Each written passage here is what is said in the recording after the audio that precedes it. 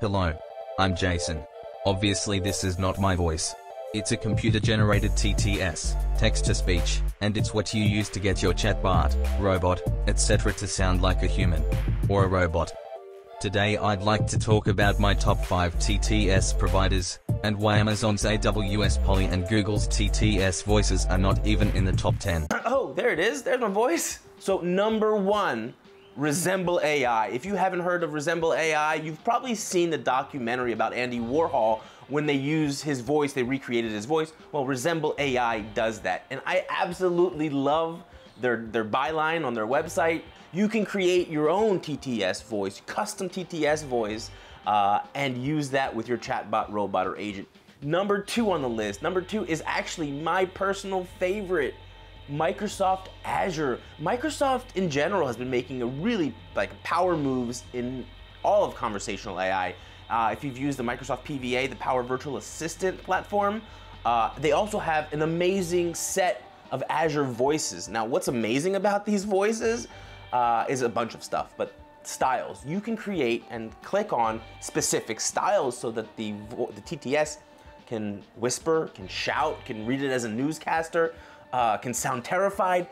Really, the sky's the limit in terms of the types of experiences you can create with your agents with these TTS, and also support for multilingual.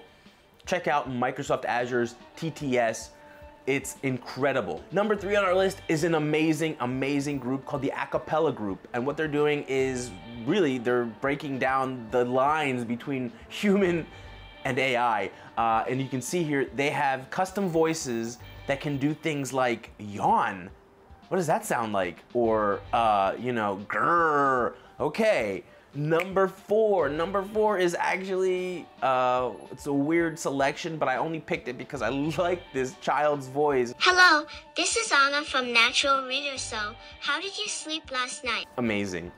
My final choice is actually a company that was recently acquired by Veritone. It's Vocal ID, and it's an amazing company, amazing people behind it. The founders of Vocal ID, RuPaul and Michelle, did an amazing job. The voice talent there is incredible, and some of the best TTS voices that I've heard on Veritone. So check it out. Okay, so why isn't Amazon AWS Polly on my top 5 when I obviously used their Australian Russell voice to do the beginning, the shtick in the beginning?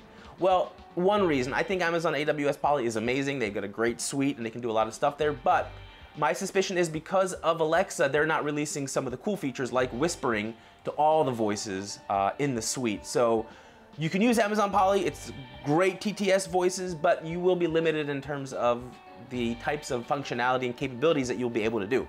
And finally, why did I diss Google so badly?